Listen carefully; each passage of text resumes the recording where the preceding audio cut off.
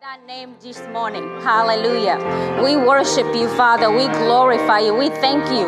Oh, hallelujah, for the name of Jesus. You have given us that name to use. Hallelujah. Praise you, Father. We glorify you. Thank you for Jesus. Hallelujah. Thank you for Jesus because he came. Hallelujah. And he broke the power of the devil over us. Hallelujah. We thank you, Father, for the name of Jesus. Praise you, Father. Hallelujah. Yes, there is power in the name of Jesus. Hallelujah. Praise you, Father. Hallelujah. Hallelujah. Thank you for the name. Thank you for that name. Hallelujah. Hallelujah. Praise you, Lord. Thank you, Father, this morning. We submit to that name. We thank you, Father. We glorify your holy name, Lord. In Jesus' mighty name. Hallelujah. Amen, amen, amen. Hallelujah. I love that. It says, there is power in the name of Jesus. Hallelujah. That's so good. I love that part. This morning I was just singing that song that says, demons are helpless at the sound of that name. Amen. The name of Jesus is powerful. Hallelujah. Thank God for that name. And I was hearing something and it says the name of Jesus, Jesus has gotten that name three ways. That the name of Jesus was given to him by inheritance.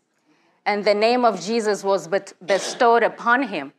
And the name of Jesus, he got it by conquest, by triumphing over the evil power and principalities. Amen. So that name is a powerful name. Amen. Hallelujah. Thank God for the name of Jesus. Amen. We can use that name and break the power of the devil over us. The curse that the enemy has, put on so many. We can use that name because it is ours. We can use it.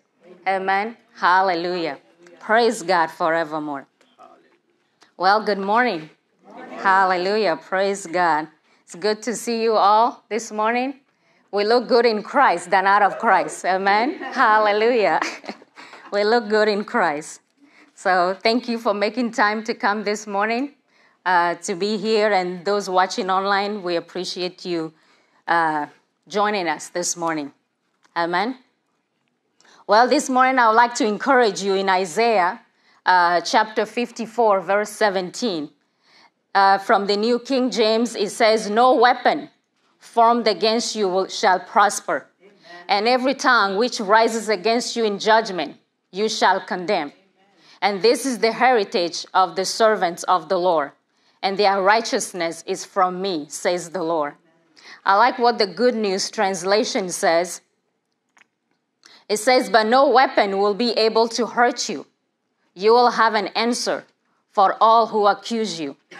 I will defend my servants and give them victory. The Lord has spoken. Amen. So no weapon formed against us shall prosper. The word prosper means succeed or turn out well. What the enemy has planned won't turn out well against us. Amen. And it doesn't mean that the weapon won't be formed. It will be formed, but it just won't hurt you. Amen.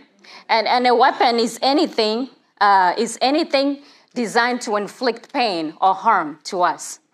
But thank God we have been redeemed from that. Amen. But the way for the weapon not to work against us is if we put up our guards. We put our guards up. In Ephesians chapter 6, verse 17, it says that the devil throws flaming arrows at us from time to time. It doesn't matter who you are. He throws flaming arrows at us, fiery darts at us. But the way we can stop that is by putting up our shield of faith to prevent those fiery darts from hurting us. Amen. I like what a minister put it. He said, as believer, we have to adopt the posture of a boxer, right? We have to adopt the posture of a boxer. A boxer is always has his hands up in front of his face so that the blow, to protect his face. And he has his elbow tucked in around his waist to protect his body. And also, and he has his head hunched down to protect the blows, from coming to him. So that's the posture we should adopt as believers. We can't let our guards down, right? We are open target for the enemy. We have to have our hands up to block anything the enemy brings to us, brings against us. Amen? So why is the boxer doing that? He's protecting himself. So as believer, we have to protect ourselves as well from the blows of the enemy. Amen? So my encouragement for us this morning, let us use our God-given tools so that the weapon formed against us will not prosper. Hold up our shield of faith high. Don't put it down. Hold it up high. Don't put your guard down. Amen? Because we have few victories in the past. Sometimes we forget that. Sometimes we have few victories and then we let our guard down. No, the devil is coming back. Like it says in Matthew, that when Jesus was tempted, it says, the devil departed just for a season. He's coming back. So don't let your guard down. Put it up so that when he comes, you are ready to fight. Amen? So take the posture of a boxer and don't be an open target for the enemy, and you'll see the victory. Amen? Hallelujah. Praise God forevermore. Well, that's my nugget this morning. I was excited about it. Amen. Hallelujah. Hallelujah, hallelujah, hallelujah. Praise the name of Jesus. Hallelujah. Praise the name of Jesus. Praise the name of Jesus. Hallelujah. God is faithful. God is faithful. In other words, He can be counted upon. Hallelujah. Why don't we just say to Him how faithful He has been to us? Father, we are forever grateful for your faithfulness towards us. While we were yet sinners, you demonstrated your love towards us by sending your Son, who gave Himself for us, that we can gladly stand before you and call you Father. You have been faithful, Father Lord, to send us forth your word. God is life and health to all our flesh. You have been faithful to give us the name that's above all name, the name of Jesus, that we the righteous can run into it and we are safe and we are secure. We thank you for the Lord that you can trust in you, because Lord, you are not a man that you should lie, but Lord, you watch over your word to perform it. And therefore this morning we are forever grateful, Father, as we stand to worship you this morning. Father, we say you are good and your mercies endure forever. Hallelujah. Praise the name of Jesus. Hallelujah. Say this with me. For you are good and your mercies endure forever. God, you are good and your mercies endure forever. In other words, God's mercy doesn't run out. It's unlimited. If you've ever gone to a restaurant and they tell you that your drink is unlimited or your fries is unlimited. In other words, you can eat as much fries as you want, but they'll never run out of fries. Otherwise, they'll never tell you it is unlimited if they know they don't have enough supply. And so when God says He's unlimited, His mercies are new to you every day, there is no way over 7 billion people on the earth can outrun His mercy. And that's why you can always stand in the morning and gladly declare that God, you are good and your mercies endures forever. And because He's good, His goodness is running after you. Which means, are you attractive to the goodness of God? Because you don't want His goodness to pass you by, because you're not attracting the goodness of God. Just like a magnet, you have to be one who attracts the goodness of God. Wherever you go, I attract healing. Wherever I go, I attract peace. Wherever I go, I walk in love and attract love. Why? Because God's goodness is running after me. That doesn't mean that you're not going to face challenges. But when challenges come, be bold, begin to smile, because you know who you are. Just because you face something does not mean that God's mind has been changed. He doesn't change His mind.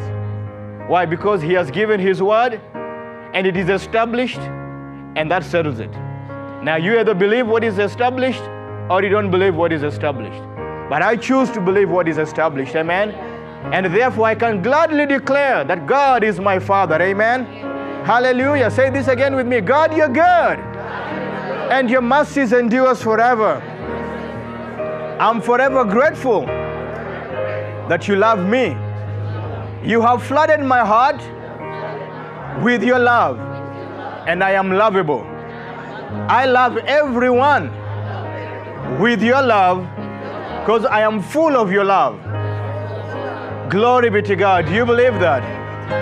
Now turn to your neighbor. If you believe that the love of God has been shed abroad in your heart and you're full of the love of God, turn to your neighbor and tell them, I love you.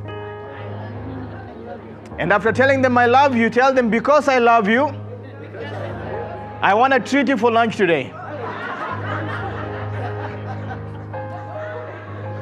If you believe it, you sit down. If you don't believe it, you still stay standing. Those who believe can sit. Those who don't believe can remain standing.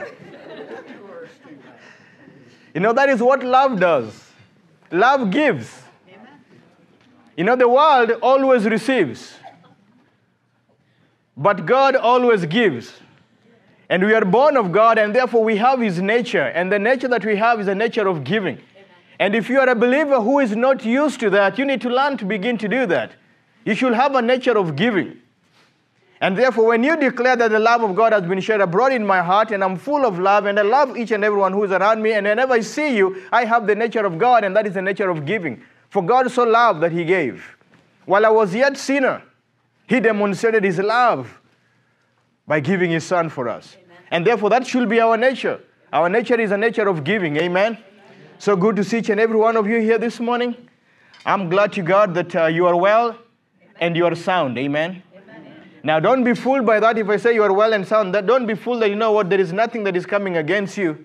It just means that I'm secure in who I am. That's right. Amen. That's right. And so, somebody could be going through something else and they are smiling because they know who they are. That's right. And so don't be fooled and look around and says, look at them the way they are smiling. It seems like nothing is happening.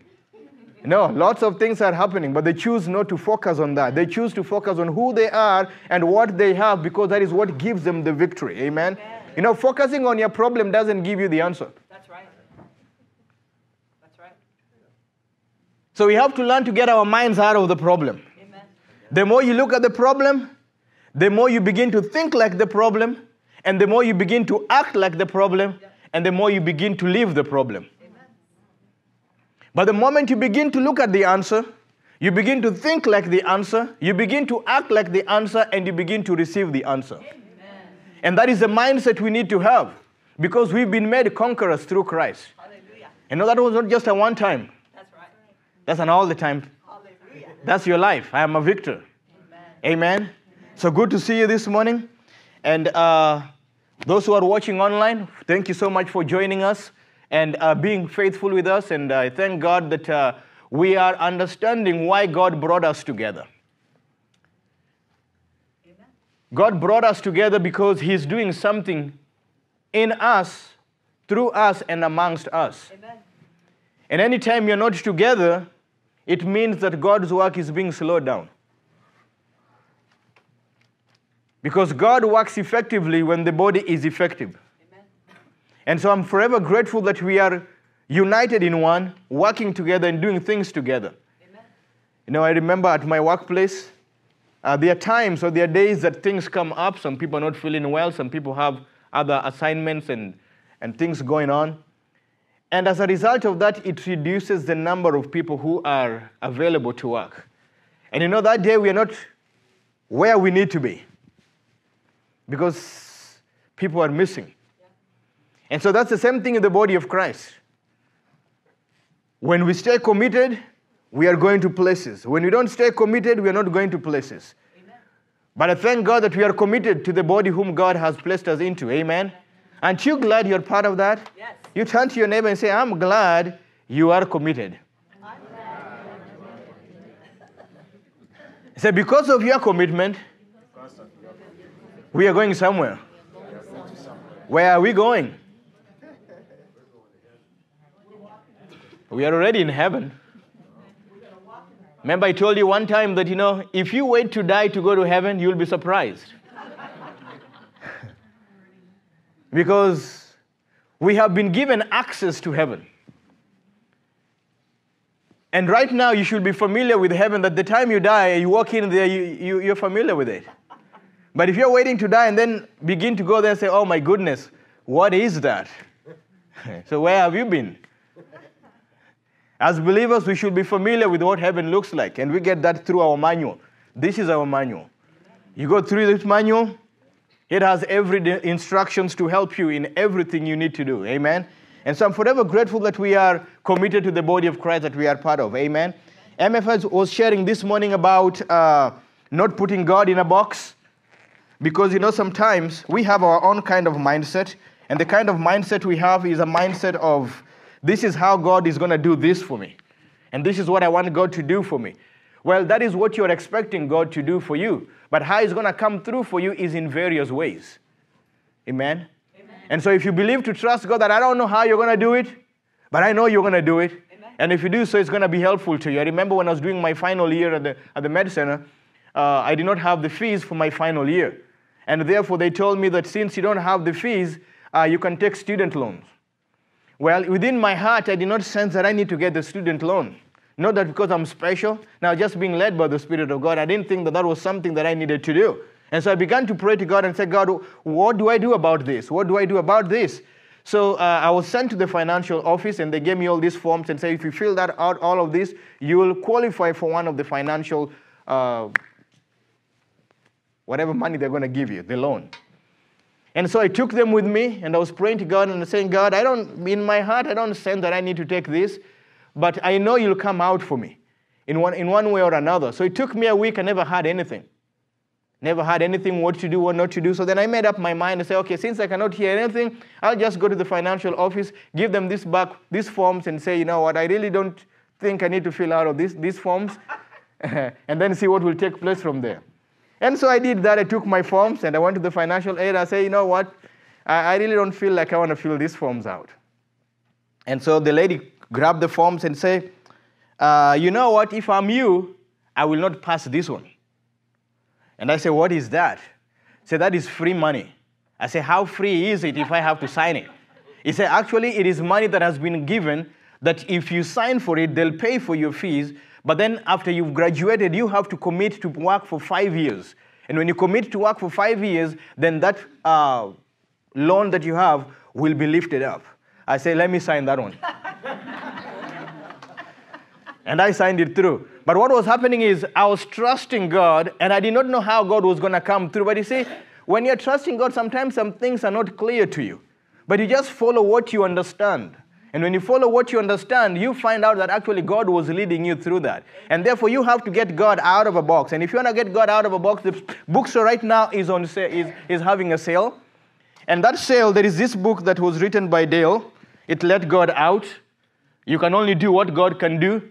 You can only do what we believe God can do. And then he said, let God out, introduces you to a God of abundance and presents strategies on how you can know this unlimited God and turn him loose into your own life.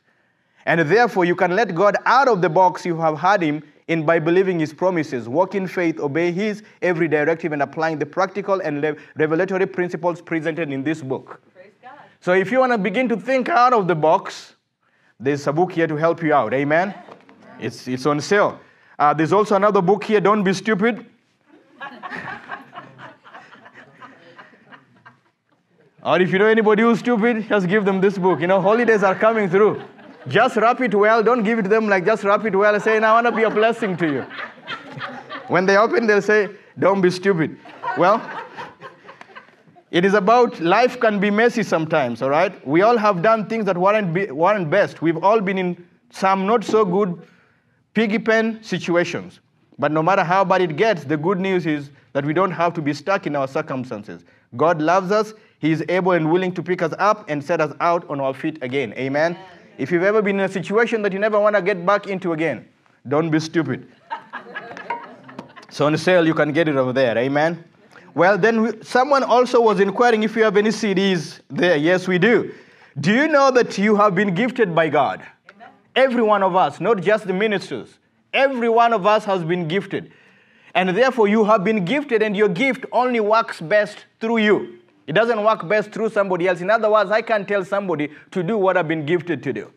Only I can do that. And therefore, if you don't discover your gift, because you have to discover it, because you realize the moment you're born again, you begin to understand who you really are. That simply means you're discovering who you are. And therefore, with the kingdom of God, you have to keep on discovering who you are. And therefore, you have a gift and you are a gift. And the moment you discover who you are and you discover the gift that you are, guess what? You become a blessing to many people. So there is this here, CD there, discovering your gift. You know what kind of gifts are there. And everyone is supposed to minister their gift to somebody else. It's also on sale. Then there's another CD here that is, It Takes a Village. Well, we were not designed to navigate life by ourselves. You know, we like to be independent, especially the nation of America has it set, I am an American and I can do everything by myself. And so you've got to design, yes, I am an American, yes, but I wasn't designed in life to live by myself. Amen. Depression goes up high because I'm by myself. But if you fellowship with one another, there is something that is happening. You know, science says that when you speak with somebody else, you're releasing some hormones that is making you feel good. It's better than eating chocolate. Talking to somebody else. Hard call. So we were not designed to navigate life alone. There is no blessing in individual mentality. Even Jesus operated within a group. Find out where there is strength in numbers, why there is strength in numbers. And therefore, you understand why the animals walk together. The zebras, the hyenas, and the lions, even though the lion is the king of the jungle, he doesn't walk by himself. They walk in numbers. Why? Because we were never meant to be by ourselves in life. We were meant to walk together because there is strength in numbers on sale there for you. There is here a CD for healing scriptures. If you don't know the healing scriptures, or sometimes you feel tired, you don't want to read, just plug in the CD and begin to listen. And as you listen, these healing scriptures tell you that God's word is medicine for you. It enters into you and gives you life and gives you health to all your flesh. They are all on sale there that you can be able to have. And then, how many people would like to have money? Oh, yeah. Only a few. The rest, when we get, we'll share with you. Because we've been blessed to be a blessing. You know, if in the world, I'll keep it all, put it in a can, put the lid on the can and sit on it. And then you come worship me for me just to give you a little bit. But in the kingdom of God, I want to make all that I can and then be a blessing to you. Amen. Why? Because you have to know that you have been blessed to be a blessing. Amen. And so if you want to learn something about finances, this one will tell you what kind of attitude God wants you to have towards money. Yeah. Because sometimes you have bad attitude towards money. But God has a way that He wants you to have, or an attitude He wants you to have about money. And then what is your part in receiving all that God has provided? Because, you know, sometimes you are partial. I'll receive healing, but when it comes to money, don't give me anything. I didn't ask you to give me anything because I don't want that. The same grace that brought salvation is the same grace that brings gifts. I remember when God corrected me on that because someone was trying to give me money. I said, I don't need it. Yet I was believing God for it. I was expecting God to, I was still in a box. God, you either have to put it in my pocket or you have to drop it right in front of my feet. If you don't do that, then it is not from you. And so therefore, God told me, I was blessing you through that individual and you denied me to bless you. And therefore, I began to say, oh, I'm sorry. Next time someone comes, I'll receive it with both hands. Because I know God is working through you. Because finances come through money, through people. Amen? Amen. God will never rain it from heaven. So what attitude does God want you to have about on money? What part are you playing in receiving all that God has provided? This one will also help you understand the tithing and how to be, how can your blessings be multiplied? How about oaths and vows? Have you ever made vows about something and have you never committed to them? Has God ever made a vow and has God committed to them? You understand about that? And then avoiding traps of wealth. I fell into a trap of wealth one time and I've never fallen into it again. So if you want to learn how to avoid those traps, this USB flash will help you. If you want to know how to build wealth, a lot of people want to know how to build wealth. This one will help you. And prosperity in everything you do. If you want to, these materials are in the bookstore.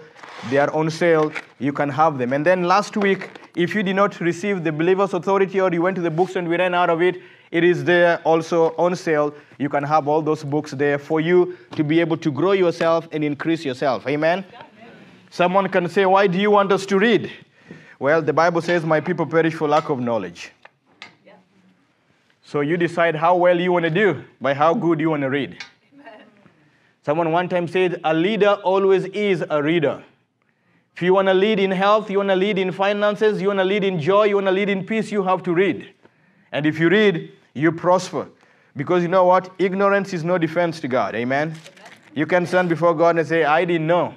My people perish for lack of knowledge. Because you did not know, you are destroyed. And God doesn't want you to destroy. Your pastor doesn't want you to destroy it. And the material's there for you. Amen? Amen. Well, praise the Lord. Ready to hear the word of God? Yes. Well, while you're getting ready to get into the word of God, I'd like to encourage you. This coming Sunday, we'll be having our guest. Invite your friends. Invite your relatives. Invite those who think they are your enemies.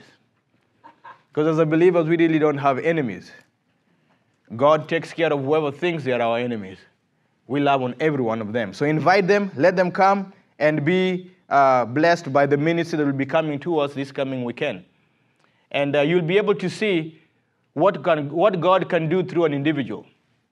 Pastor Patty, when her husband died, she continued to stay with the vision that God had given to them, the husband and her. And as a result of that, they have many schools under them in the Southern Pacific. They have many churches under them in the Southern Pacific. And they reach those people through a ship that they are able to travel through to be able to be a blessing to those people. And you'll just see her heart's desire to why it is important for you to stay committed and obedient to the vision that God has given to you. Paul himself testified of that King Agrippa, I choose to stay obedient to the vision of God. And if God can do it to one individual, what about you? And therefore, I'd like to encourage you this coming Sunday, you don't want to miss both morning and evening so that you can be able to hear what God has prepared for us. Amen? Amen. Well, today, I'll begin to share with you on the authority that we do have as believers. We believers have authority, and the authority we have is for us to be able to triumph and live victoriously. And if we do not know how to operate in our authority, then we will not be as effective as we ought to be. Well, we understand that authority works effectively when we know our identity. Anybody who doesn't have an identity or does not understand their identity, the authority will never work well in their life. And therefore, a lack of identification causes confusion. It causes frustration and even causes abuse to be in place when authority comes into place. Amen. And therefore, once you understand your authority, then it is easier for if you understand your identity, it is easier for your authority to be able to flow. And I just want to give you a few instances to help you understand why this is important. Have you ever been in a hotel? Someone comes and knocks your door. And you say, who's there? Do they ever tell you their name? No, they say their position. They say their position. They are identifying housekeeping, which means that identity has got some authority towards you. But if you deny that identity, you're denying the authority. And therefore, you who is carrying that identity, if you do not understand your identity, you'll abuse that authority. Whenever a police officer comes, they don't tell you their name. They tell you police, Omaha police, or whatever it is, and then they'll say, I'm officer so-and-so. Why? They are telling you, they are identifying who they are because their identity has got power with it. And therefore, when you understand that identity, it is easier to flow with the power. If you go to a bank, you want to see someone, whom do you want to see? Well, someone will come to you and say, I'm the banker or I'm the manager of this bank. Why? Because I am identifying with who I am because I have authority in my identity. And therefore, once we understand our identity, then it is easier for us to be able to flow in authority. And if we don't, then authority is going to be abused. And that's why we've seen some people abuse authority. We've seen some police officers abuse authority. Why? They don't understand their identity.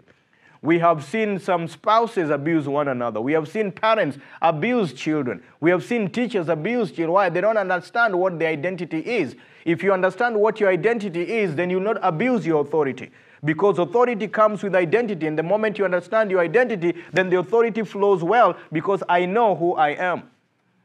And if you don't know who you are, then I'll abuse my authority. And I'll begin to control and manipulate people with that authority. Yet authority is never meant to hurt. Authority is meant to empower. And therefore, you are in power to empower somebody else. A parent is empowered to empower a child. Spouses are empowered to empower one another. Police officers are empowered to empower the citizens. And therefore, if you don't understand your identity, you'll abuse the power or you'll cause frustration and even confusion with that. And therefore, because of authority, I want us to really understand our identity.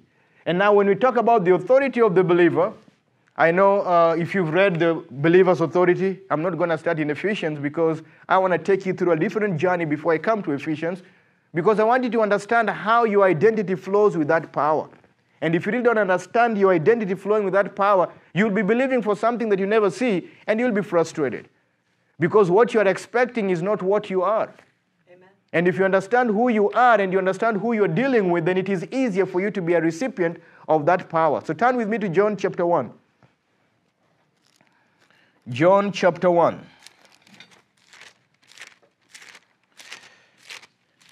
Now sometimes we come in the middle. As believers, you come in the middle and you hear someone talk about the authority they have as a believer. And then you grab that up and you begin to say and do whatever you heard someone else say. And then you realize, how come it did not working for me? Well, you have to understand your identity. Once you understand your identity, that authority will work for you. If you don't understand your identity, you'll be trying. I can't go out on 4th Street and begin to lift up my hands to stop vehicles as a police officer, just because I saw one do that.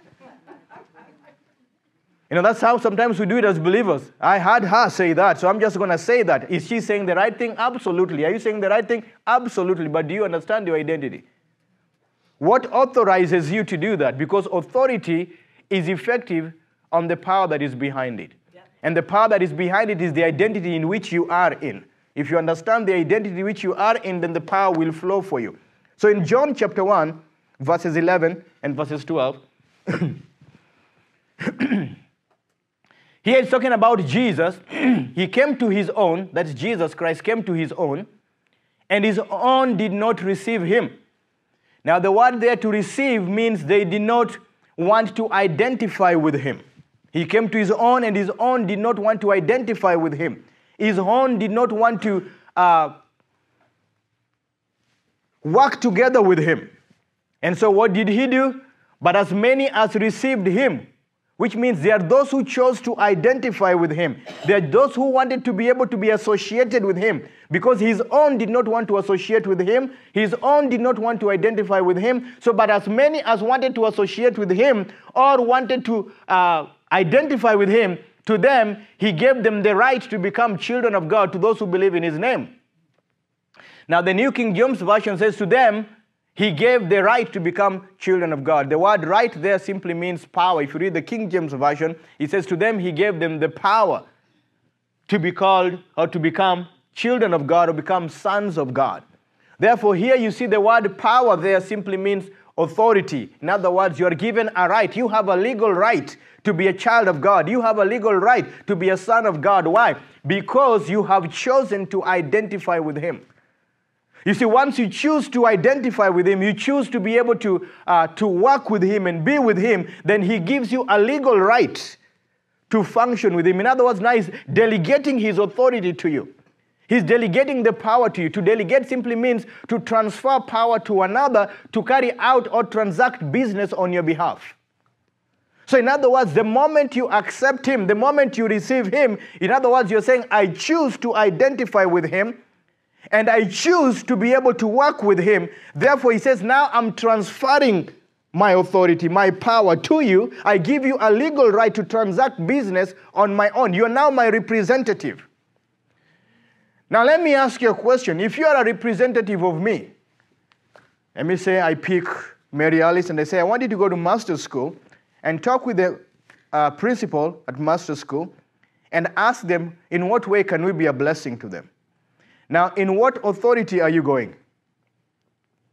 The authority of the pastor, because the pastor has sent you to go and transact business on his behalf. Now you are operating in my authority.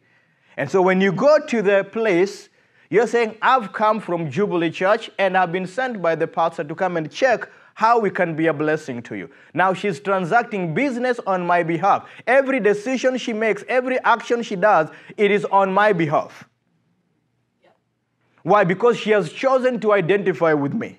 What if she says, well, I don't know if I can do that, Pastor. I don't know if I agree with you on that.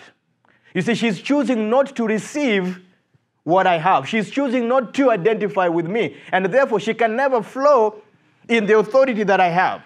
And therefore, you've got to understand the moment you've accepted Jesus as your Savior, there is this delegation that has been made to you. You now have the right, a legal right, to transact business on His behalf.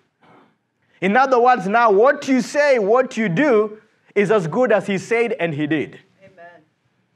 Now we have to be careful because you have to do it in line in what you have received. You can never do it beyond what you have received.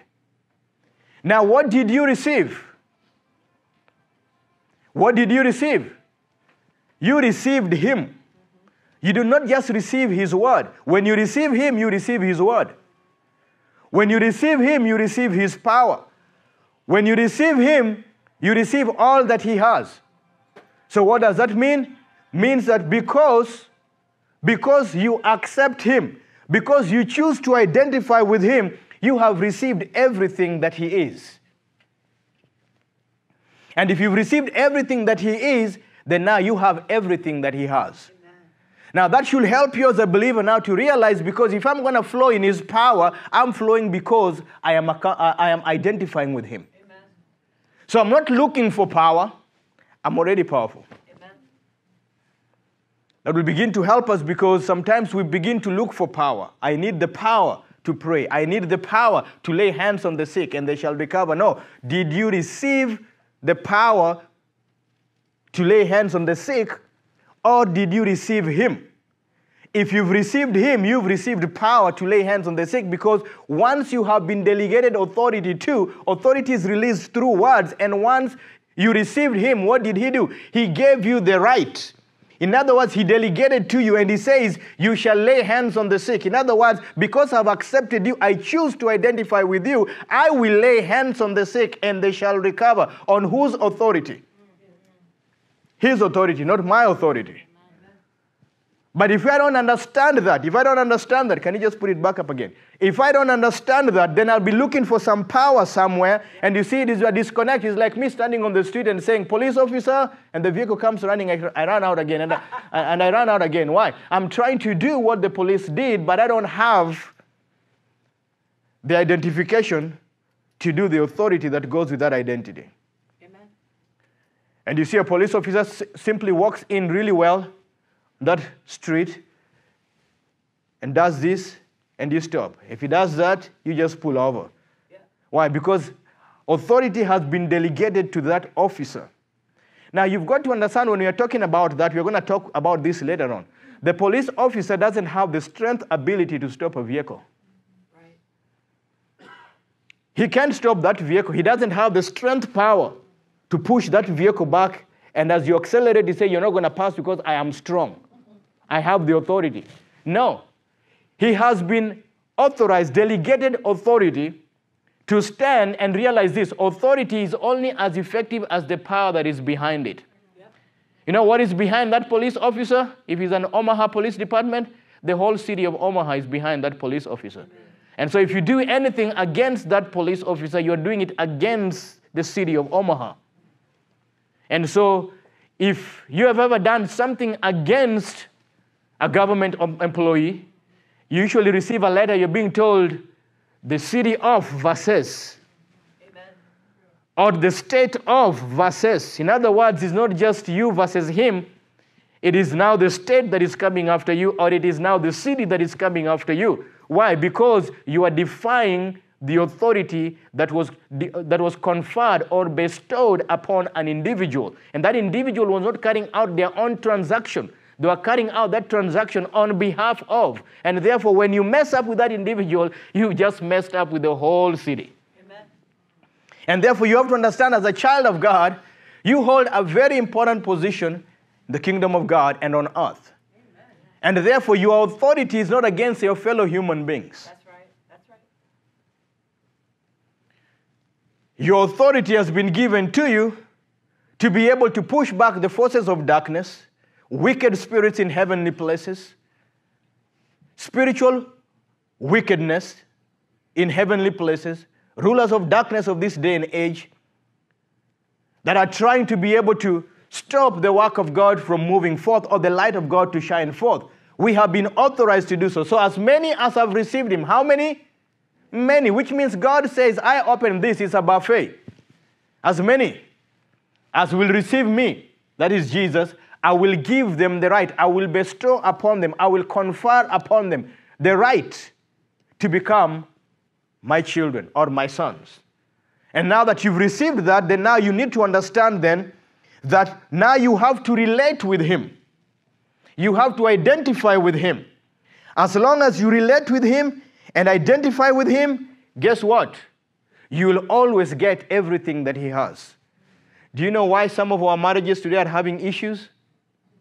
Because some of us have refused to receive our spouses. In other words, we get married, but we choose not to relate with our spouses. We choose to relate with our parents and with our friends and with our siblings. And therefore, we have contentions because, but this is what my parents said. This is what my friends say. This is what my siblings say. But did you realize that the moment you get into God's covenant, he said you leave your mother and father and you cleave, you become one. And now when you become one, then now you choose to identify with your spouse and you leave alone your parents. Nothing against parents.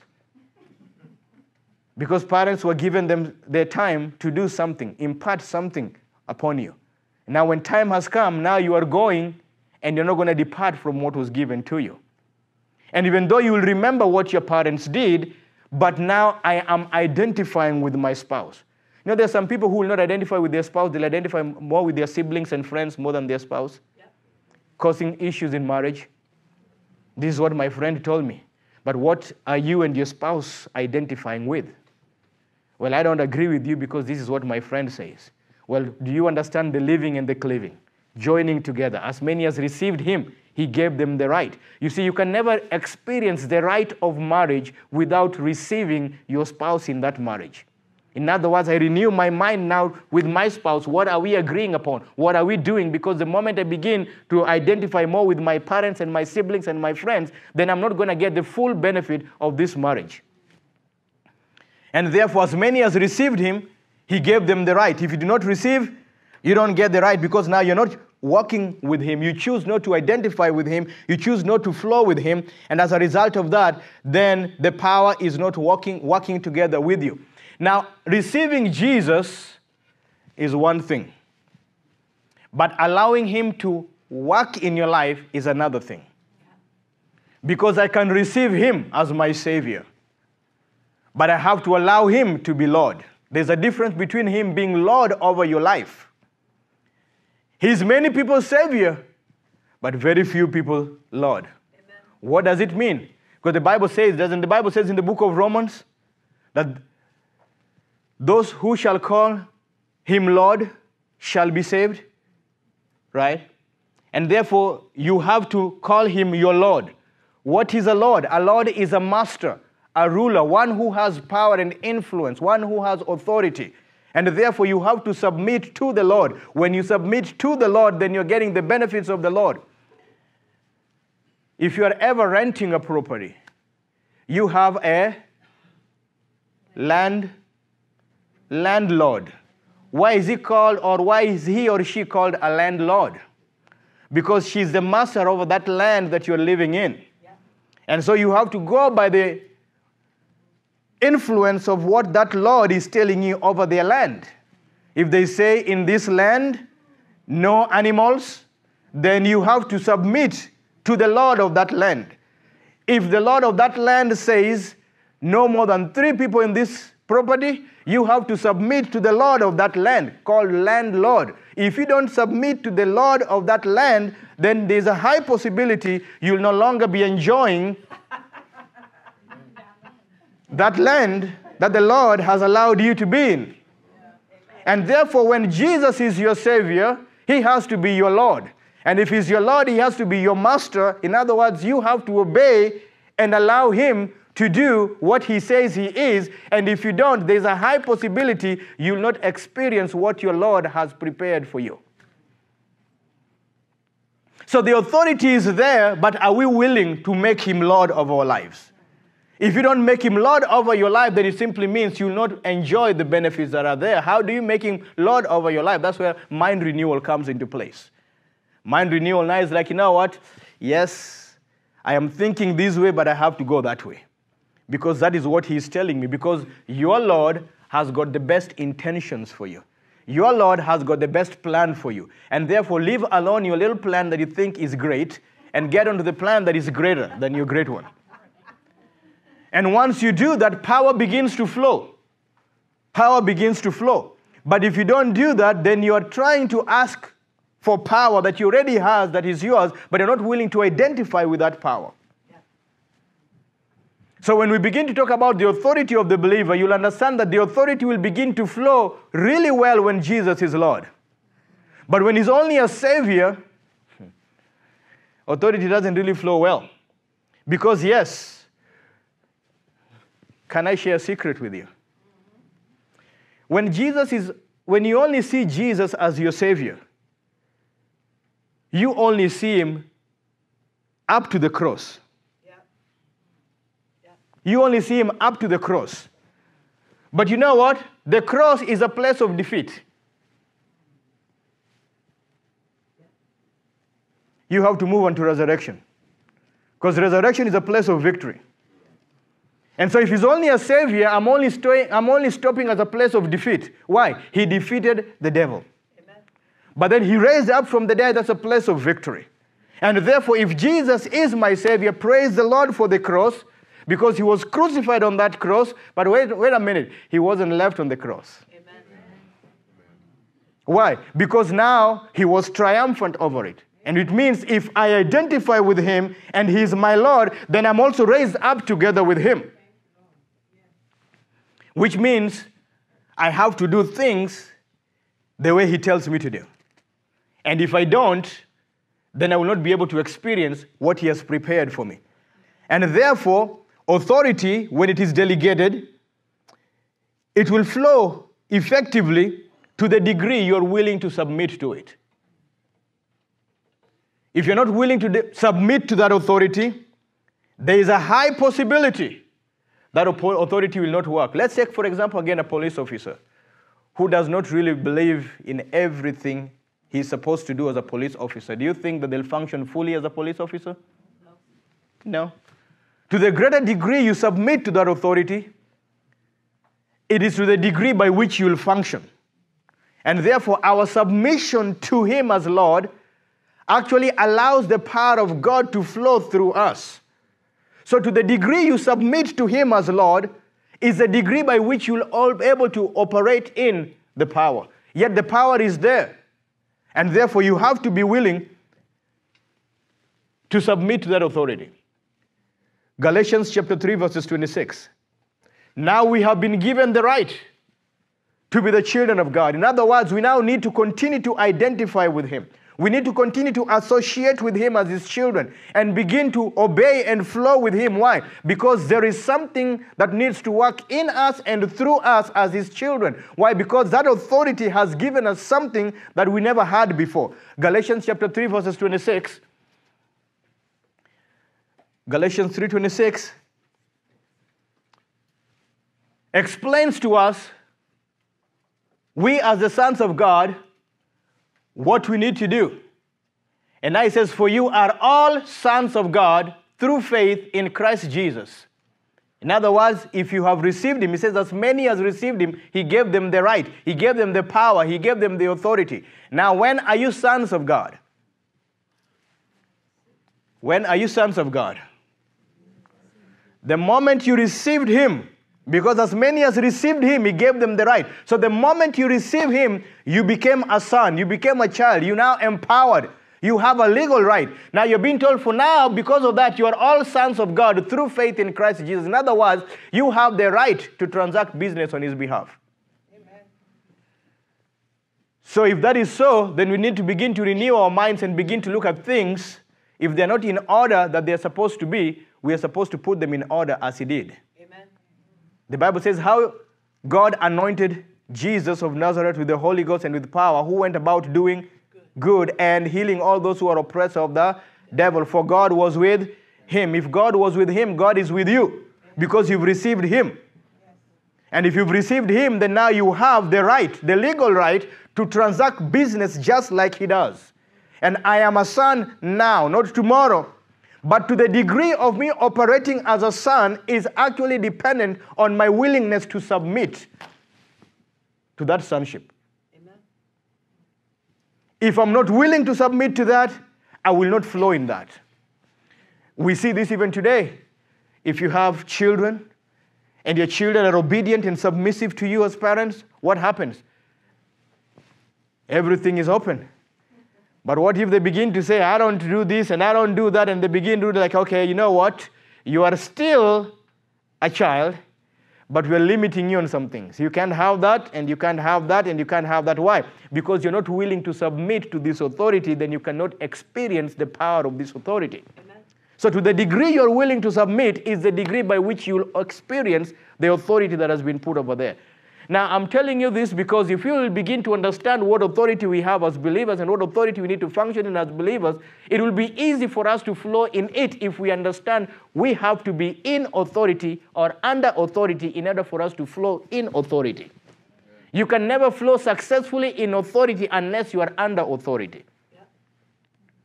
That's why Jesus himself said, I only do what I see my Father do, and I only say what I see my Father say, which means I am yielding and submitting myself to his authority. And as long as I submit and yield myself to his authority, him and I are one. I am in you and you are in me. We are one. And because we are one, when I begin to walk and speak, I'm transacting business on your behalf just as if it is you, Father. So when someone comes and says, if you're willing, heal me.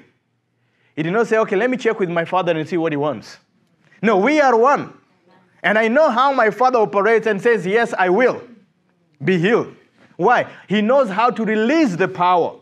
Why? Because before the dynamic power or miraculous power flows through you, you must understand what the delegated authority is. Because delegated authority will allow you to operate in dynamic power. And because we do not understand the delegation of authority, we want to work in dynamic power. We want to see people healed. We want to see people being set free from oppression and bondages, but we're not willing to submit to God. Yep. And so people will simply say, oh, I'm just going to pray this and do that, and I'm believing God, his word is going to take place. Yes, but then how come it's not working? To the degree you submit, to the degree you yield, to the degree you're willing. Not my will, but your will be done. I really don't like that right now, but you know what? I have to submit. If I want the power to flow, if I want the authority to flow, then I have to submit to the authority. What does the authority say? Pray for those who persecute you. I don't like them. I don't like being persecuted. I don't like being persecuted. And you're being told, no, you may be persecuted, but you're going to be crushed.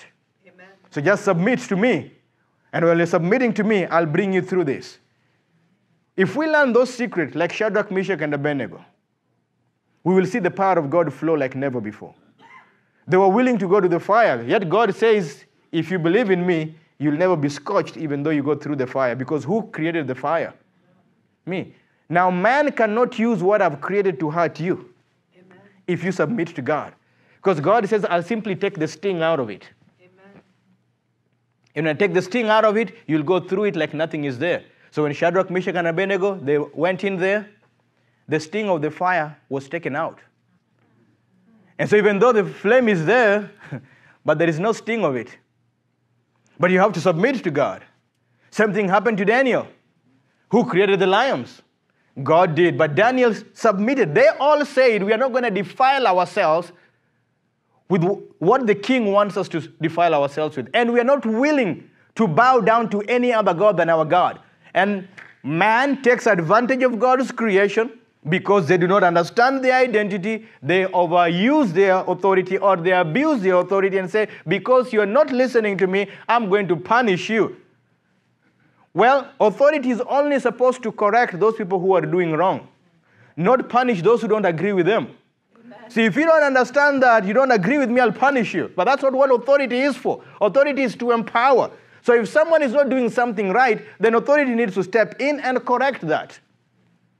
But if you don't agree with the authority is not supposed to punish you.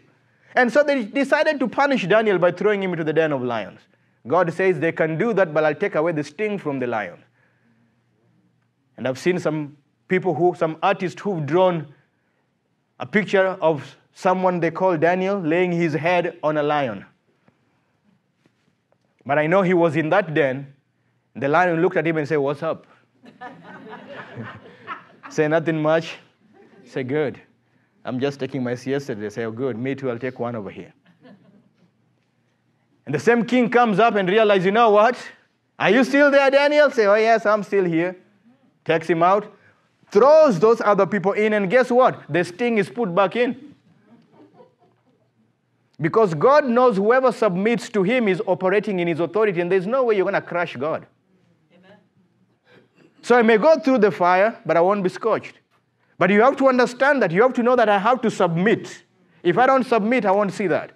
And therefore, we are now sons of God through faith, which means it is by faith that we accepted him, and it is through faith that now we have to live.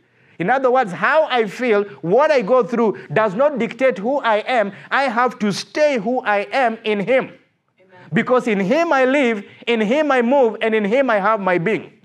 And as long as I submit to that, but what if they do this and they say this? Don't pay attention to what they do and what they say. Pay attention to who you are in him and who he is to you. Amen. Change your mindset, because if you don't change your mindset, you will be like John and James. Let us call fire from heaven like Elijah did. And Jesus said, you don't know what kind of spirit you're after. Because if that is the reason why I came, this place should be gone just like that. Amen. So we have to change because we don't understand what all that is about. Now, the very same faith we had to receive him, it is the very same faith we must have to live in him. And in 1 John chapter 3, I'm just setting some groundworks over here. 1 John chapter 3, verses 1 and verses 2. 1 John chapter 3, verses 1 and verses 2. It says, "Behold, what manner of love the Father has bestowed on us." To bestow simply means to confer or to appoint. So the Father has love, and he is love. And because of his love, he has appointed unto us, or he has given unto us because of love, not because of what you did. Because if you don't understand this again, you'll think, now I'm a child of God because I prayed. I'm a child of God because I shared the word of God. I'm a child of God because I meditated on the word of God. No. God loved you even before you first loved him. And because of his love, he has conferred or bestowed on us who has received his son, that we should be called the children of God. Now, who is supposed to call you a child of God? So he has bestowed on us that we should be called children of God. In other words, someone should look at you and call you children of God.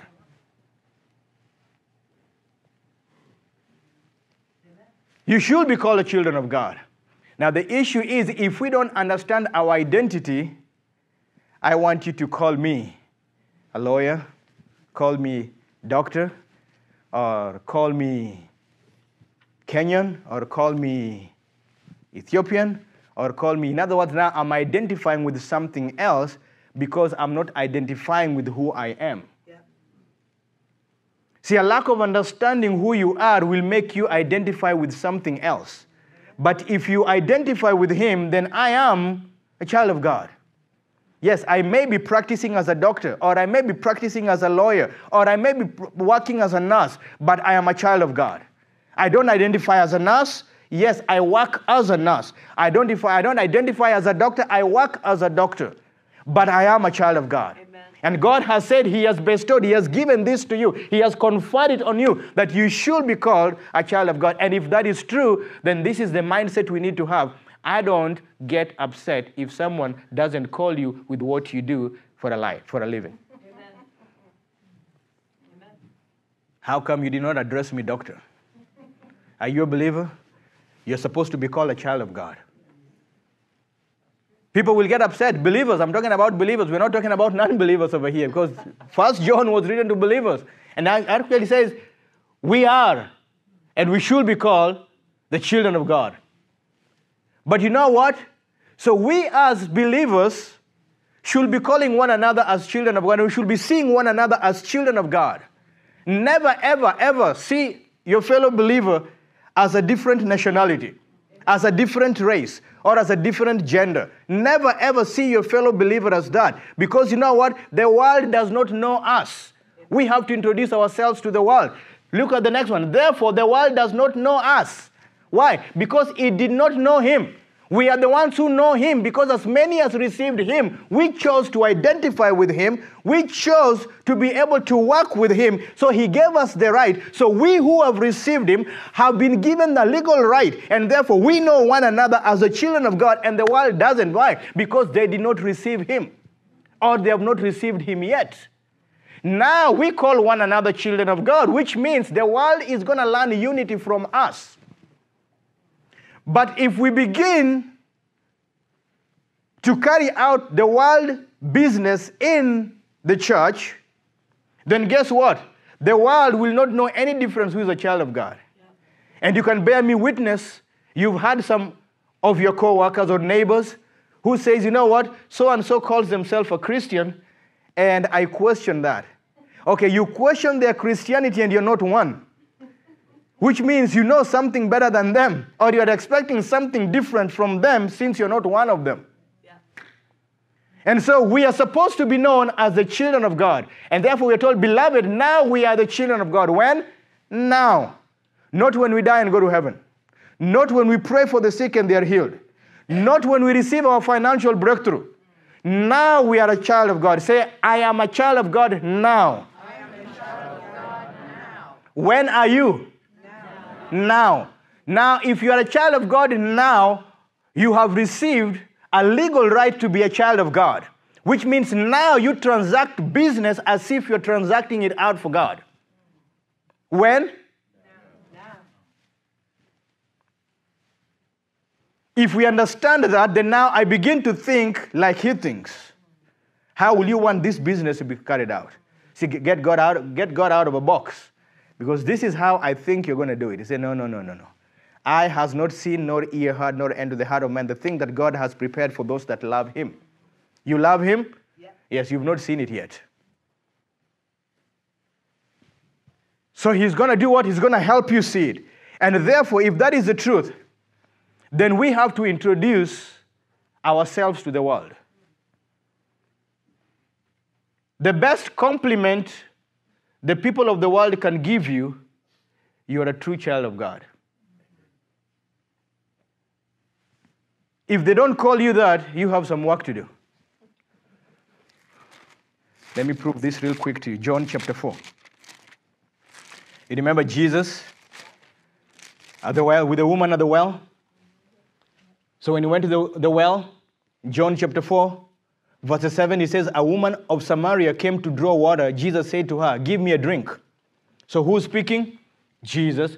Jesus is a son of God. Jesus came to teach us how a son relates to a father on earth. He came to show us how a son relates to a father on earth. So here Jesus is speaking a son who is under submission of the father, and he's saying, give me a drink. For his disciples had gone away into the city to buy food. Verses 9, then the woman of Samaria said to him, how is it that you, being a Jew, ask a drink from me, a Samaritan woman? For Jews have got no dealings with Samaritans. Right away, this woman doesn't know who he is. She is identifying him with a race. See, the world will identify you with a race. You have an accent. Where is it from? That's what the world will identify you with. What nation are you from? What do you do for a living? That's what the world is interested in. So the woman says, I am a Samaritan, you are a Jew. But you don't know who is speaking to you. Now it is his opportunity to let her know who he really is. And so we're going to see how this transacted through. And so she says, how is it you, being a Jew, ask me, a Samaritan woman, for a Jew has no dealings with a Samaritan? Jesus answered and said to her, if you knew the gift of God and who it is who says to you, give me a drink, you'll have asked him and he will have given you living water. Now see how Jesus shifted that. If you knew the gift of God, he did not say, hey, lady, let me tell you, do you know who's standing right before you? He knew that he submitted to the authority of God. And therefore now he's transacting business for God. And then he tells her, if you knew the gift of God and who it is who says to you, in other words, I'm not here under my own authority, I'm here under the authority of my Father. You will ask me, and I will give you living water. Well, in the next verse, the woman said to him, sir, you have nothing to draw with, and the well is deep. Where then do you get the living water? She is still stuck in the natural, in the race. You are a Jew, you want water, you have no bucket. How are you going to get living water? At least I have a bucket and I have a well. And I can dig it because Jacob is the one who drilled this well for us. But you are a Jew. How can you get that?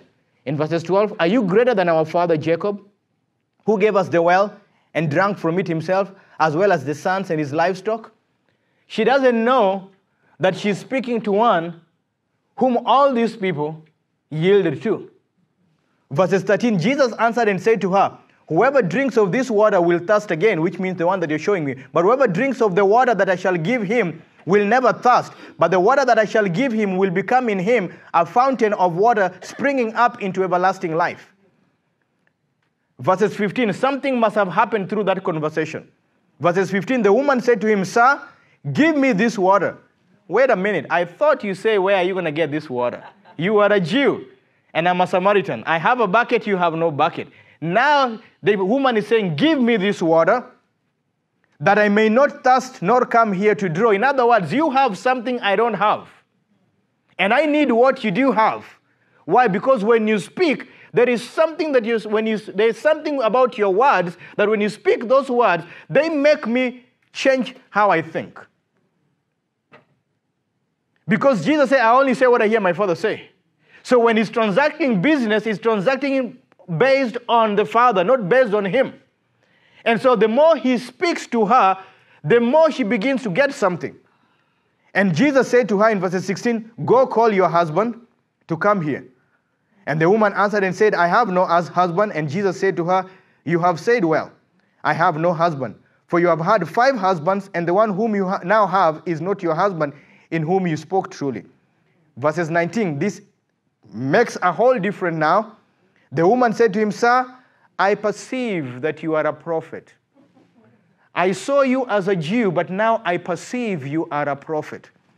What has changed? How you conduct yourself. Which means the moment you understand the identity you have, there is a way you conduct yourself that sends information to people. The way you speak and the way you carry out yourself. Someone looks at you and says, I perceive there is something special about you. Before I saw a Jew, and this Jew who came to me had no bucket and was talking to me about living water. Does he think he's greater than Jacob, who dug this well? Whom do you think you are? You see, this is not 3 days later. Just a matter of a few minutes later, I perceive you are a prophet. Now you are called sons of God. What have you learned? Now you are sons of God. And you should be called sons of God. In other words, Jesus wasn't there to be given glory. Jesus was there to let the woman know you can also be a child of God. Because the world have not received the gift of God. And if you knew the gift of God, you will be asking for it. But because you don't know the gift of God, you will never go for it. But I'm here to introduce you so that you can be part of this gift. And therefore, we as the children of God, we are operating under the authority of God, and our job is to allow the world to see the gift of God so that they can also become a gift of God.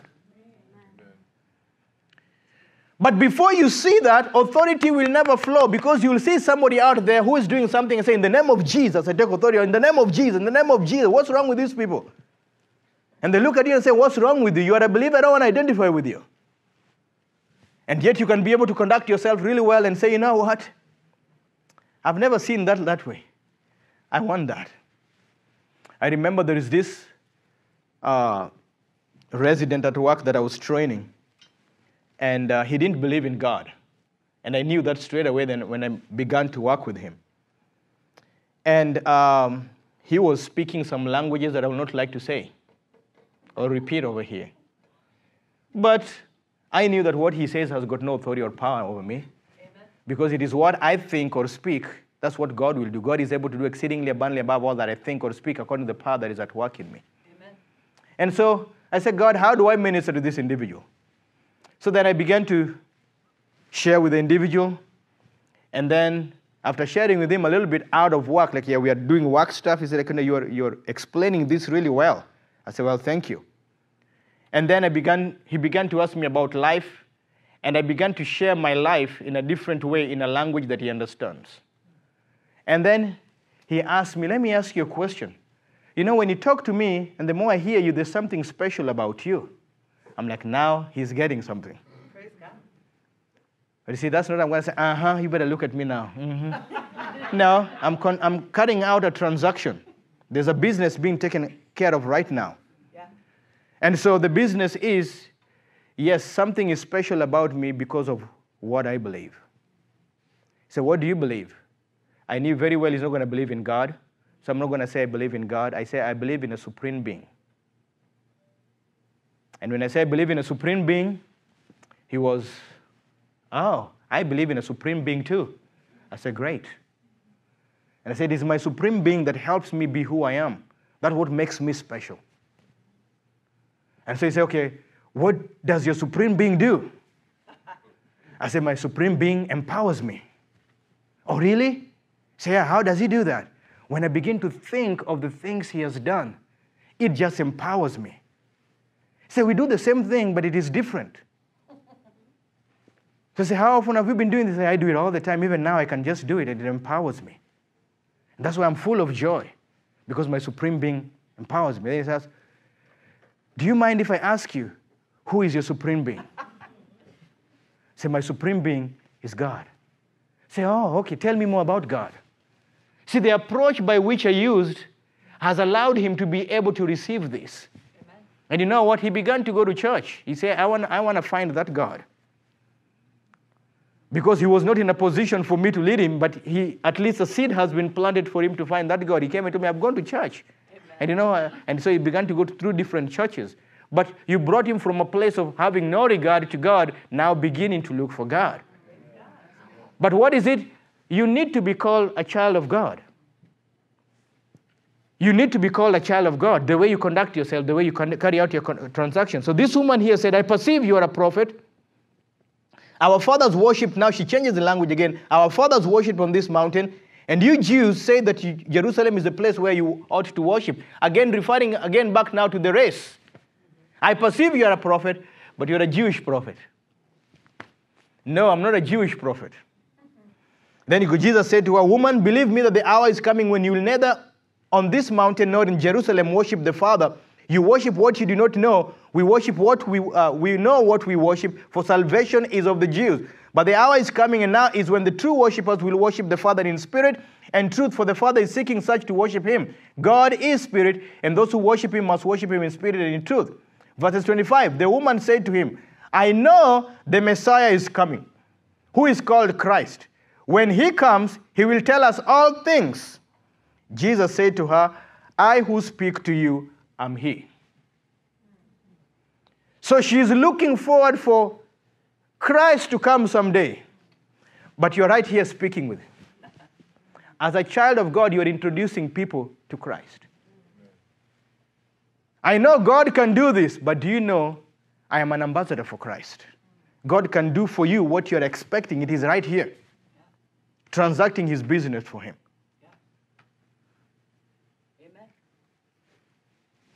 A little bit later on, I'll share to you how the body is important. But verses 27, he says this. And at this point, his disciples came and they marveled that he talked with the woman. Yet no one says, what do you seek? Or why are you talking with her? The disciples had been with her for a long time. But when they saw him talking to her, they got upset. Why? They got into the flesh. They're identifying him. You are a male and she is a female. You are a Jew. She is a Samaritan. What are you doing? In other words, you also don't know who he is. No wonder he was asking them, whom do men say I am?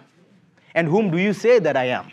Which means you also don't understand who I am. Because if you understand who I am, you'll understand the relationship that I have with the Father.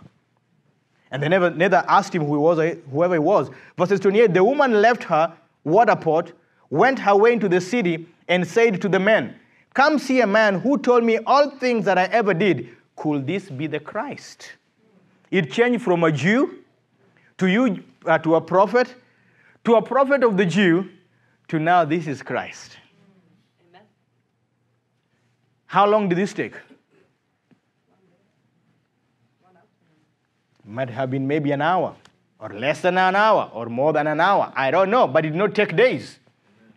So when the Bible says, God has bestowed upon us to be called the sons of God, then people should be knowing you as a child of God. And people should be actually following you as a child of God. They should know if there is anything about God, I know whom to go to.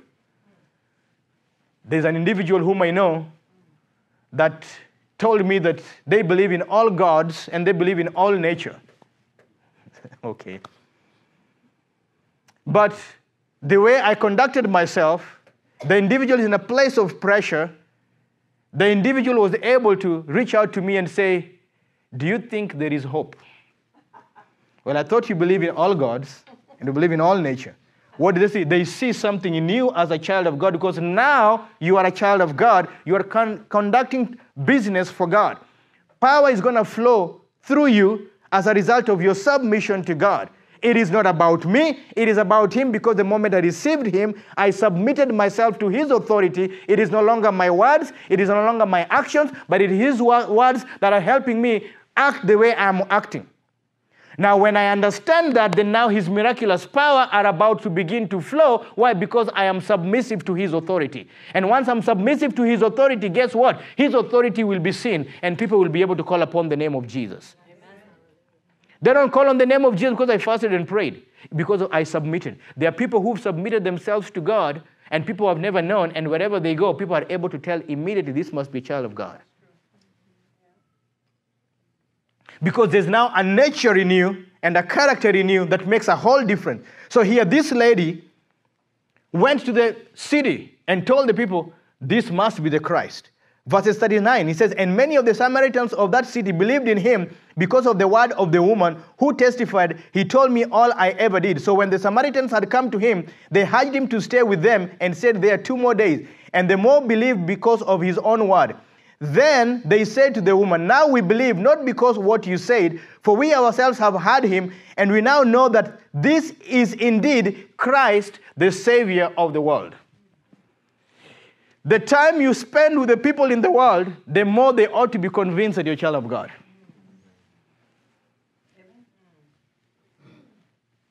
Within 2 days, the whole city was convinced this indeed is Christ, the Son of the living God. And now they can begin to see miracles, signs, and wonders, because now they are choosing to identify with him. Now they're choosing to work with him. Do you know why he did not do many things in his own town? Mark 6. He says there he could do no mighty works. Why? Because of the unbelief. We choose not to identify with you. We want the power, but don't want to identify with you. If you want to flow in the power, you have to identify with him. And therefore, we have to understand that now the moment We accept him. Now the question is, how do you identify? How do you identify? With the spirit or with the flesh? How do you identify? Do you put his image first or do you put your career first? I am Dr. So-and-so. I am nurse so-and-so. I'm pilot so-and-so. I am pastor so-and-so. The question is, if you put the pastor before you, the question is, if you're no longer pastor, how will you identify yourself? There's nothing wrong with being Pastor Anthony, but if you're no longer a pastor, will you still go with Pastor Anthony? No, I'm a child of God. Amen. Pastor is just an office that I've stepped into, and I'm functioning in that office.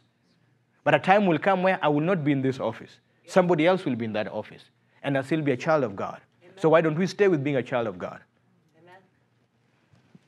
Now, let me help you also. There's nothing wrong with addressing the office. Because at first, when I started being a pastor, I was uncomfortable people calling me Pastor Anthony. I just call me Anthony. And then God corrected me and told me, you are denying them of their right. I said, I'm not denying them of their right. I said, the moment they address you as Pastor Anthony, they are addressing the office. And I want to flow through that office. And when you tell them, don't address me as pastor, you're telling, I don't want you to contact this office. So from that day on, I say, okay, it's okay if you call me Pastor Anthony, because I know the burden now is not on me, the burden is on him. Amen. So that's why sometimes I say, Pastor, I don't know what to do. I don't know either. But I'm listening. He says, tell him this. And I say that. Why? Because you are putting a demand in the office, and I listen to him. What do you want? I don't know. If they ask me, it's not within my power, my ability. But he says, because they've asked the office, he is going to fulfill it. Amen. And therefore, once we have accepted him, now we need to imitate him. MF taught us last week, be imitators of God as his dear children. In other words, begin to be a copycat of him. Why? I have his nature and I have his character. His nature and his character now teaches you to behave in a specific way. Now my behavior and my actions or words are as a result of my nature.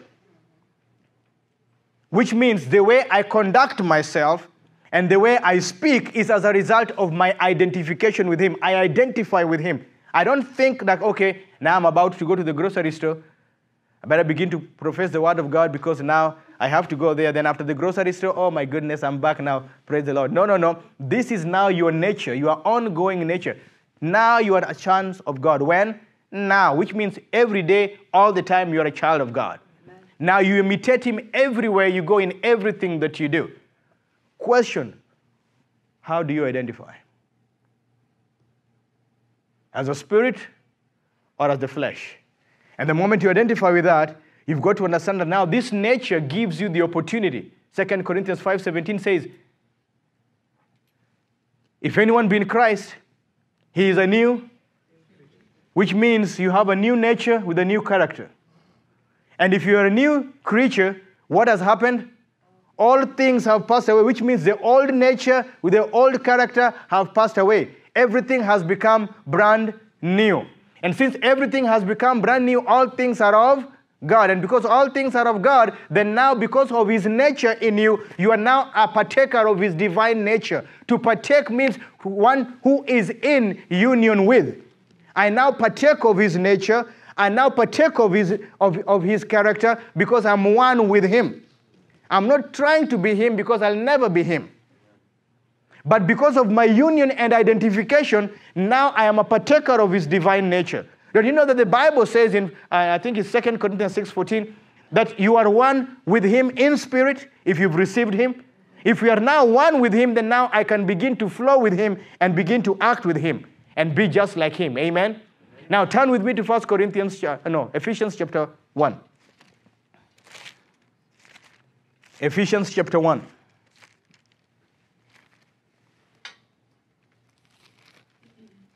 Glory be to God. Amen. That is a good groundwork. Amen. To help you understand how power now begins to flow. Therefore, verses 15, therefore I also, after I heard of your faith in the Lord Jesus and your love for all saints, I do not cease to give thanks for you, making mention of you in my prayers. So Paul is saying this to the church at Ephesus, that the God of our Lord Jesus Christ, the Father of glory, may give to you the spirit of wisdom and revelation in the knowledge of him, The eyes of your understanding being enlightened, that you may know what is the hope of his calling, what are the riches of the glory of his inheritance in the saints, and what is the exceeding greatness of his power towards us who believe, according to the working of his mighty power, which he worked in Christ, when he raised him up from the dead and seated him at his own right hand in the heavenly places, far above all principalities and powers and might and dominion, and every name that is named, not only in this world, but in the world that is also to come. And he put all things under his feet and gave him to be the head over all things to the church, which is his body, the fullness of him who fills all in all. When we read these verses over here, most of the time, we think of how God raised him up. And God sat him in the heavenly places, far above every principalities and every powers. God raised him up, that is true. But did you ever realize that when God raised him up, in verses 23, it says, verses 22, and he put all things under his feet and gave him to be the head over all things to the church. So we always look at him that he was raised up and things were put under his feet, right? So we see Jesus' feet, right? But what did he say at the end of that verse? Put under his feet and gave him to be the head over all things to who? To the church, which is his body. So if he's the head of the church is his what? Body. The church is his body. And where are the feet located? In the body. The feet are not located in the head. That's right. So since the feet are not located in the head, the feet are located in the body. So when the head was raised up, it means the body was also raised up. Amen. When the head was seated in the heavenly places, it means the body is also seated in the heavenly places. Amen.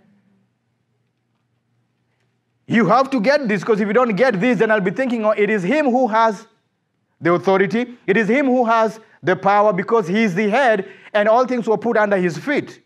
That is true. Things were put under his feet. Now, let's take your head and join it together with your feet and leave your body alone and see how authoritative you're going to be.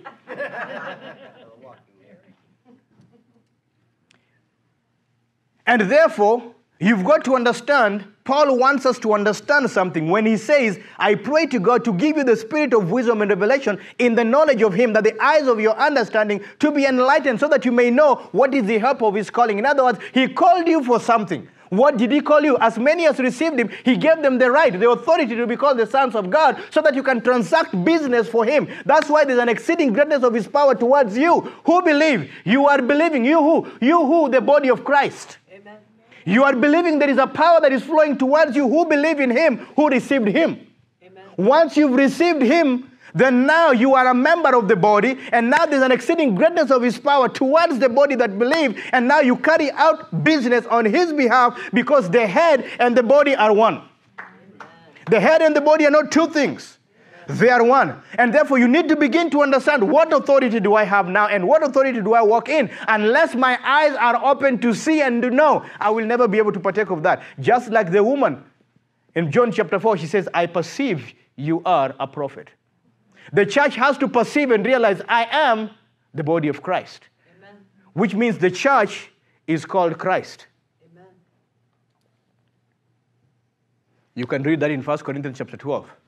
And you'll see that the church is called the Christ, and you are a member of the body, which means power is flowing through each and every single one of us. And whenever we come into unity and we begin to walk in one, guess what? The power of God is amplified through the body that believes, because there's an exceeding greatness of his power towards us. Us who? Us who believe. Believe in what? Believe in him whom we've received. And if we believe in him whom we've received, as he is, so are we here on this earth. Not in our own authority. Guess what? Because my identification comes from receiving him. Now, as long as I identify with him and I believe him, then guess what? What is in him is in me. What is flowing through him is flowing through me. Why? Because I submit and identify with him. And as long as I submit and identify with him, what he is, I am. What is flowing through him is flowing through me. Why? Because the head and the body are one. When he's raised up, the head and the body are raised up. Amen. When the head is seated, the body is seated. When the head is triumphant, the body is triumphant. Amen. You cannot have a sick body and a healed head. Amen. We have to be one. And therefore, as members of the body of Christ, it is time for us to begin to look at this and begin to be positioned in the body of Christ and begin to function in our identity so that the power of God can begin to flow through us. We are not victims of one another. We are victors together. We were never brought into the body to fight against one another. We were told to fight the good fight of faith as the body of Christ under the authority. We wrestle not against flesh and blood, but against principalities and powers. We were never given authority to fight one another and see how strong you are. No. Our strength is not against humanity. Our strength is against principalities and powers. That is what our strength is for. And therefore, when principalities and powers are trying to put things out of order, the church rises up and says, in the name of Jesus, you have to submit, you have to bow. Why? Because the head and the body are one. That is what the head is saying. The head is saying the church has to reveal to the principalities and powers what the authority is all about. And the church stands together and saying, no way, no way, no way will this ever happen. Amen. Which means now the church begins to change its way of thinking and its way of speaking, because I have his nature and his character in me. His divine power is inside of me. If that is so, then you'll find out that the church has not been as effective as it ought to be in its community. Yeah. Because we do not understand the authority that we do have, and as a result of not understanding the authority that we do have, guess what? We sit and talk like the world. Where is our community going to? What's wrong with our leaders? Who is identifying with him? When are you a son of God? Sons of God should reign with him in life. Did Jesus stop reigning when he was raised from the dead? No. He delegated it over to you. And I'll be able to get into that and show you more. Why did he delegate it to you? He said in Matthew chapter 28, all authority in heaven and earth has been given to me, which means there is no authority on earth or authority in heaven that he doesn't have. Amen. Which means you and I are going to face authority on earth that we have authority over as a church. But we must be under submission to his authority, because he has it and is delegating it over to you. And therefore you must submit to him and say there is no powers on earth that will be able to hinder his powers to be in operation. Amen. If you don't understand that, we'll sit down and say, well, we don't understand what's happening in our world now, and it's Jesus come back. Jesus said, I'm not coming back unless I find faith on earth for people who are going to stand in my name. Amen. I didn't give you my name to fold your hands and just say, look how pretty I am. It is to transact business. It's not for you to carry out your own things. Remember, the power will be in full effect according to the willingness of your submission to its power. Amen. If the church is willing to submit to the authority of the Lord Jesus Christ, the power of God will be flowing. But if you're not willing to submit, guess what? We'll be like the world. But guess what? The creation is yearning to see the sons of God. When are you going to be called the sons of God? When are we ever going to rise up as children of God and begin to be called children of God? When are we going to stand and begin to declare and say, enough is enough? No weapon formed against us shall prosper. Enough is enough. Any weapon formed against us shall not prosper. When are we ever going to stand up and say, any tongue that rises against us in judgment will not prevail? As children of God, we say no more in Jesus' name. When are we ever going to do that? We are going to do that the moment we choose to submit totally to the authority of the Lord Jesus Christ. As one, we begin to work as one body, because the head and the body are one. And we begin to declare and decree. And the moment we declare and decree, people will say, those are the sons of God. Amen. Which means it starts with our own personal decision. I choose to be a child of God. I choose to see you as a child of God. And I choose to call you child of God. And once I begin to do that, guess what? We are now choosing to identify with him. And once we choose to identify with him, guess what? The head and the body have been aligned. And everything is under our feet. We triumph over them. So when he was saying, all authority in heaven and earth has been given to me, go ye into all the world and make disciples, means I have authorized you now in my name. So we'll be able to look at some things. What authority do you have in his name? You have authority in his word. You have authority in the blood. You have authority as a child. Authority has been given to you to transact business, not for you to use it as a rabbit's foot. You don't submit to his authority. Oh, Jesus, help me right now. Well, how have you been living? Is he Lord over your life, or is he just a savior? Which means you've been hanging on the cross, yet he has already been raised. Amen. He was raised from the cross long time ago. and is triumphant. Didn't he say he defeated all principalities and powers and made a show of them triumphantly? Yep. And if he did, that is what you're supposed to be doing. You make a show of them openly. No demonic spirits are going to mess up my family. No way, no how. Amen. Me, a child of God, as I submit to him, only if I choose not to submit, then you're going to destroy my family. Yep. If that is not true, then what we read in these scriptures are all false. And he said, my words will never pass away. Amen. And you're born of his word. Amen. And he says, whoever is born of me, You see, if you don't have power, you can't overcome. I can't say I'm going to overcome Travis if I know very well I'm not stronger than Travis. I'll be running away from him. Because I can't overcome you. Because I know the moment he just does this, I'm down. But the Bible says, whoever is born of God does what? And who is born of God? And you are a child of? When? Not tomorrow, not next week, not next month, not next year, not when you die, now. So now you understand, even the least person in the kingdom of God is greater than John the Baptist.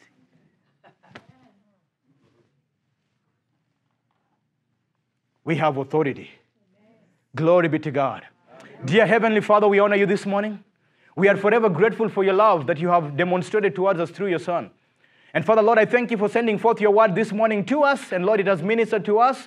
And Father, Lord, we receive your word with meekness so that it may be able to save our souls. Lord, we thank you that the entrance of your word enlightens the eyes of our understanding. Lord, we can see what you see. We can hear what you say. And Lord, we can receive what you have given to us. And as your children, I declare, Father, Lord, we understand that we are identifying one with Christ. Being one with Christ makes us one with him. And therefore, being in union with Christ, we triumph together with him in the name of the Lord Jesus Christ. And I declare each and every one of us is walking in the authority of the Lord Jesus Christ. Father, Lord, as we choose to position ourselves in you, we choose to realign our thoughts with you. Lord, we are able to transact business together with you. And Lord, we shall see eyes being opened. We shall see ears being opened. Lord, we shall see the dead being raised. We shall see communities walking in the fear of the living God. We shall see families being united together in the name of the Lord Jesus Christ. Lord, we shall see our educational system, Lord, being transformed because of the presence of your power and authority in the name of the Lord Jesus Christ.